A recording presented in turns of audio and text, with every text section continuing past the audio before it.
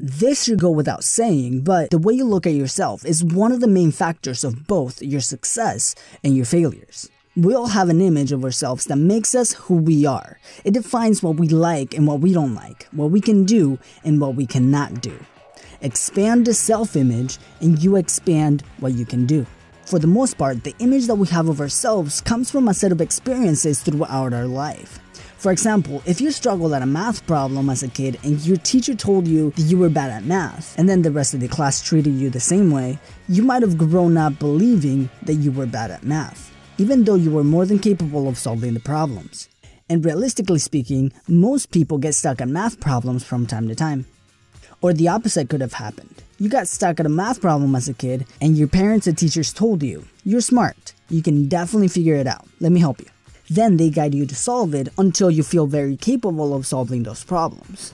In the book Psycho-Cybernetics, Dr. Maxwell Maltz explains that all of us have a type of servo mechanism in our brain that self-corrects according to our mental picture, our self-image. Let's break it down a little further so we can understand it better with a few examples. Let's say that a person grew up thinking he was bad at math. That became part of his self-image. So this person truly believes he's bad at math. Even though he's more than capable of solving the problems, he might even know how to solve the problems, but he might feel overwhelmed when something seems slightly too complicated, and then becomes unable to solve them by saying that he is just bad at math and he can't do it. This feeds the mental image that he's bad at math. Many people call this the self-fulfilling prophecy. Another powerful example is how many people see themselves as overweight when in physical and medical reality, they're not. This goal-seeking servo mechanism that we all have in our brains is incredibly powerful because it keeps us consistent to our self-image. Without this, we would not have a true identity. This is one of the reasons why sometimes it's hard to change a habit. Willpower will not be sufficient because our self-image is not aligned to the goals that we're trying to achieve. By aligning our self-image with our goals, we become a lot more capable not only of changing a few habits, but becoming the type of person who do them naturally.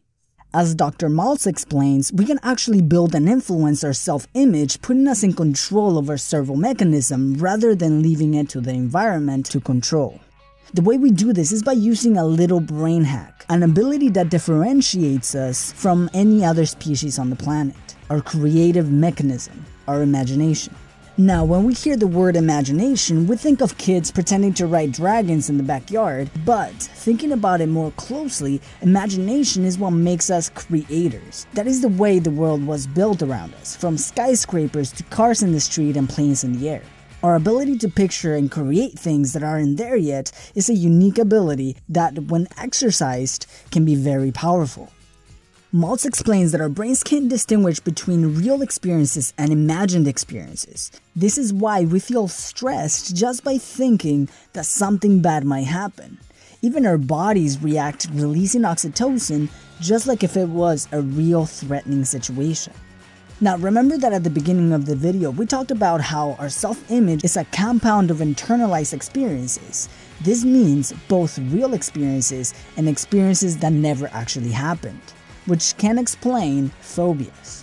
So taking control over self-image can begin with something that Maltz calls synthetic experience. This is to create an adequate and realistic image of yourself that you're happy with and vividly imagine performing the activities that you would do if you were that type of person.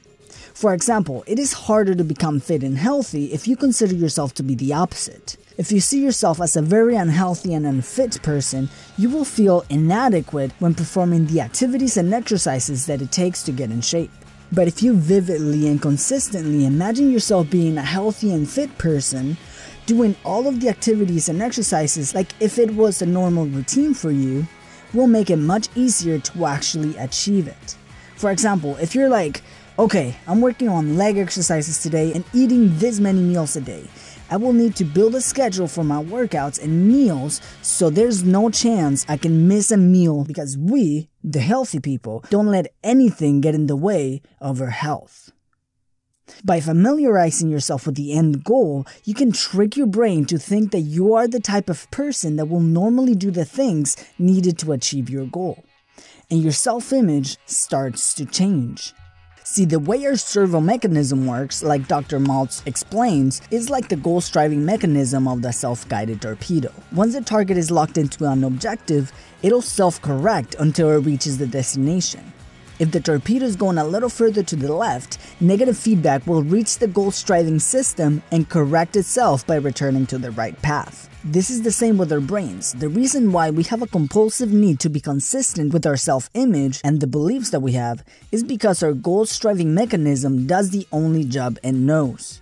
Receive the objective, lock in the target, and chase that objective, correcting itself on the way if our actions don't match with the objective. Of course, this requires a clear picture of the end goal. So consistently visualizing your end goal with detail is important to make that objective clear. Many successful people use visualization to help them have a clear, wider image of their goal. Now we understand why people who have consistently stream of negative thoughts seem to always have very bad luck, because it became the objective of this goal-striving mechanism. Of course, I'm not saying that if you just imagine something will happen, it'll just happen without effort. Imagining being a millionaire will not automatically make you rich. You will have to put in the work. But there's something I can tell you. You won't be able to achieve something if you can't even imagine it. In the book, Dr. Maltz talks about how every person is hypnotized by their beliefs, whether those beliefs came from others or we repeated them to ourselves over and over. We are hypnotized by the things we believe to be true. Maltz says that just like a hypnotist can convince a bodybuilder that he cannot lift a pen, we have been hypnotized by everything around us, especially as kids, to accept certain things as facts and therefore beliefs, especially when it comes to our own self-beliefs. So if we have limiting beliefs, Maltz recommends us to ask ourselves, why do I think I can't do certain things? Is it logical? Or is it because I failed once or twice at it and I just assume I couldn't do it? Why should I continue to act and feel as if those old beliefs were true when they are actually not real? And that was a quick review of the book Psycho-Cybernetics by Dr. Maxwell Maltz. A book a little hard to summarize, so definitely check it out. Let's have a quick refresher of the main ideas of this book. Number 1. Our self-image comes from a set of experiences we've had in our life. Number 2, we all behave according to that self-image due to our brain's servo mechanism. Number 3, we can all influence our self-image by using our creative mechanism, our imagination. Number 4, our brains can't distinguish between real experiences and imagined experiences. Number 5, our brain's servo mechanism works like a goal-striving system, kind of like a self-guided torpedo.